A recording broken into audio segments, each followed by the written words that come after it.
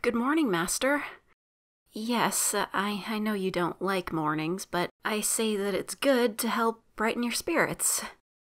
You don't want to get up. I understand, but there are a few things you have to do today. What?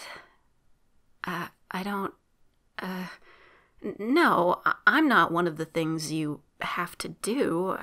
I don't really know what you're talking about, Master, but you don't have to worry about me. It's my job to look after you, not the other way around.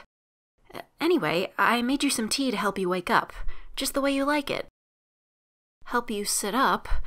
Is something wrong? Are you hurt?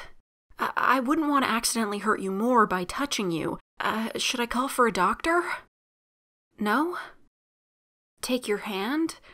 Oh no, I shouldn't. My hands aren't very soft. You probably wouldn't want to touch them. Oh, good. You can sit up. Really, is something wrong, Master? You look irritated. If it's something I did, I fully apologize. I would never dream of trying to inconvenience you.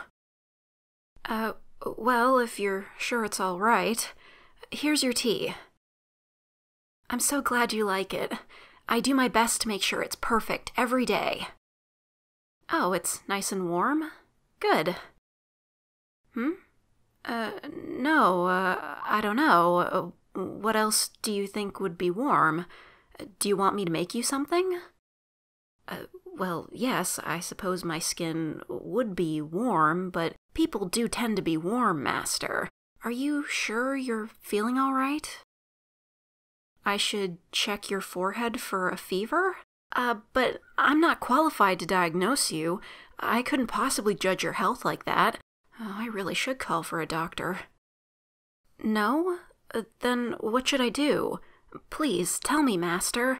I'm getting worried about you. Read you today's to-do list? Of course. First thing for today is form approvals. There aren't too many to deal with, I think. Yes, I can help you with that, but I'm afraid I don't know much of the process. I'm just a simple maid, after all. You'll hold my hand through it? Well, of course, I'll try to learn as fast as I can so you don't have to babysit me.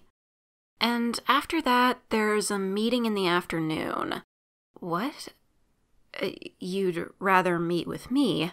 I can certainly bring you a snack afterwards if you like. I know you always get hungry a bit early.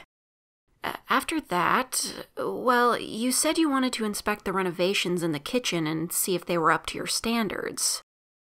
Huh? You'd rather inspect me? I can certainly assist you with it. I may not know much of construction, but I'll gladly help you with whatever you like. You like me? Oh, I'm glad. I like you too, Master. Now, what else? Oh yes, there's one more thing. You were invited to a party tonight. It doesn't appear to be celebrating anything, just a get-together, I suppose. I can prepare an appropriate outfit for you. Oh? You want me to let them know you can't attend? Of course, it's no problem. But I'm still worried about you, Master. Are you certain you're feeling all right? It's not like you to back out of an engagement. You've made other plans. Oh, with who? Should I make up the guest bedroom?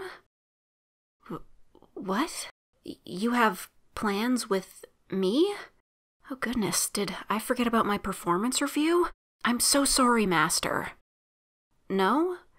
Then what is it? You just want to spend time with me? But why would you want to do that?